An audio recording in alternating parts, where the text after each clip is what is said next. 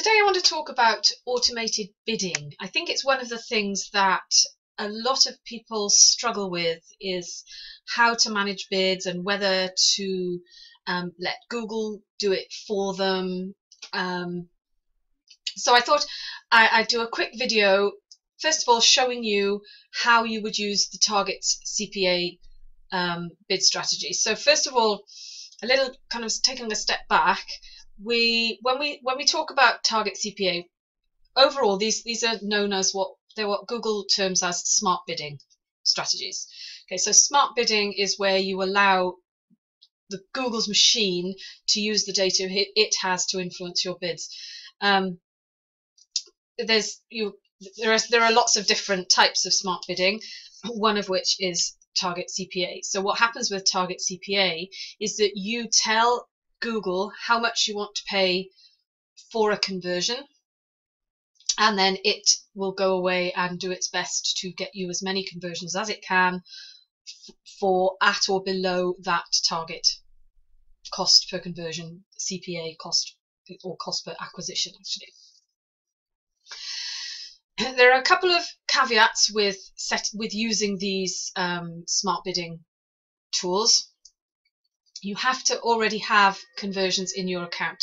So in order for Google to have the data that it needs to make the decisions about the bidding, it has to see at least, well, I think these days they say 30, but I mean really if you can have sort of 50 conversions in a month at least in your account, so that Google has the data it needs to see who's going to convert and who are the best people that are likely to convert when it's showing an ad and it's sort of placing your ad and doing the bidding. So that's number one. If you don't have conversion tracking set up, you can't use this Target CPA bidding anyway. So if you don't have enough conversions, then it's probably not going to work too well either. But what I'm going to do first of all here is just show you where you need to go in order to set that up. So once you go into your campaign, and then you'll go to settings,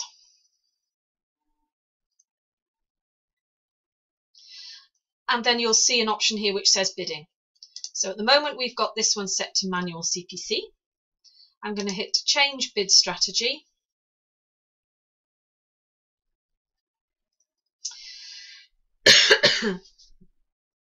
And then you're going to click this down here which says select a bid strategy directly. And when you click the down arrow, these are all the different ones that you can choose. I'm not going to go into every single one of these at the moment. We can, most of them are kind of self-explanatory. You can target the position on the page. You can set bids to outrank somebody else. So if you've always got a competitor that you always want to appear higher than them, you can use this strategy. Maximize conversions, obviously that's getting you as many conversions as possible. Maximize clicks, getting you as many clicks as possible. If there are any that you don't use, make sure it's that one, because I mean really it's just giving Google free rein to spend as much money as it likes to just get you any traffic, whatever kind of traffic. Target ROAS. ROAS stands for return on ad spend, so this would be for e-commerce businesses. The one we're going to choose is Target CPA. And this is where you set your Target CPA. So let's say £22.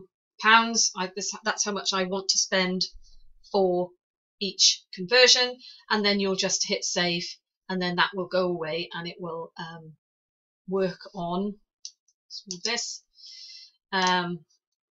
And then it will go and try and get as many conversions as possible for that amount, for that figure. Now, if you do want to test this, and it's well worth testing, if you've got some campaigns that are running nicely and you're getting good conversions, it's well worth testing this.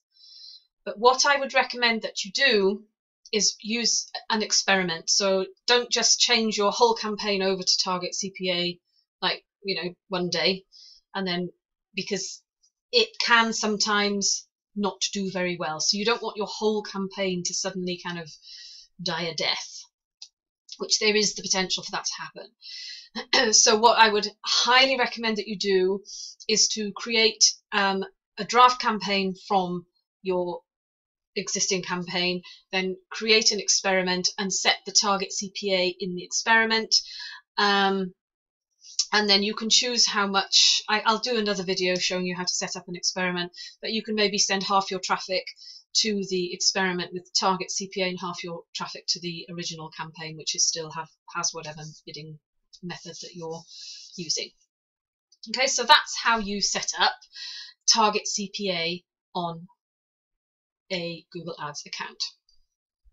Don't forget to subscribe to the channel, and head over to Facebook if you want to come and find the One-Eyed Cat online marketing page. And there's also we'll have a link in the description of the video as well if you want to come and join our free Facebook group, which is aimed at helping e-commerce businesses who just, you can ask me anything about Google Shopping, Google Ads, and I'll do my best to answer in there. Take care now.